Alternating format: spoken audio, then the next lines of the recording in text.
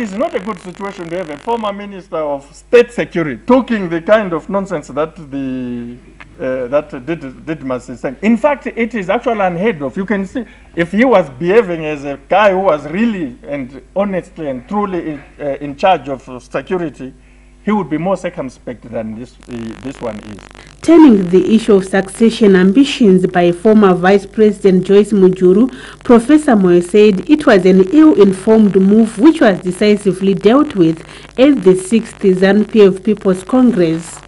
It takes someone who is either suicidal or has amazing guts to try and seek to remove somebody who has just won an election with such commanding figures.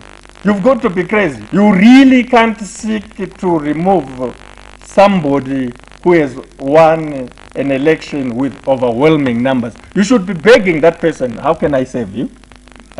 Can I be of help to you?